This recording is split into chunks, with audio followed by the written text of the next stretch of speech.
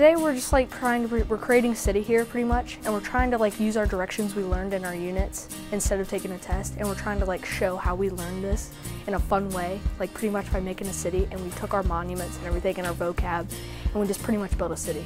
At first we tried painting it, but that did not work. It was like destroying the paper. So we took electrical tape and we started to like put it down, and we started trying it, and it was like a whole bunch of trial and error, and then mostly the Ozobots started to stop, and so we started working with it, and it just came out to what we have here.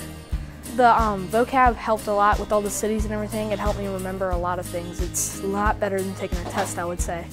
But I really liked the project. It really helped us learn with our vocab, because most of the cities we were like, sometimes we just really don't get it. And then with this and like actually working with it, it actually helped us a lot.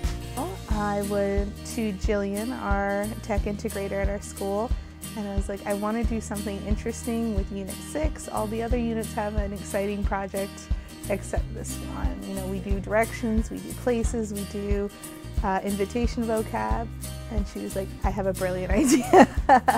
And they brought these robots, and she's like, it would be great if they did a city, and it went around. And I was like, that's a brilliant idea. So with learning another language, one way of cementing that language in your mind is learning a tertiary language on top of that.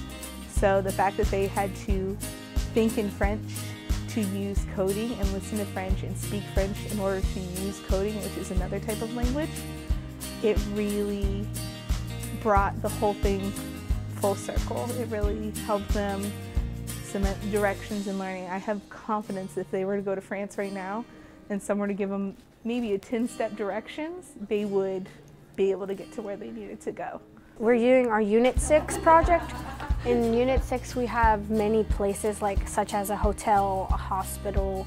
We have our house, shopping centers as well.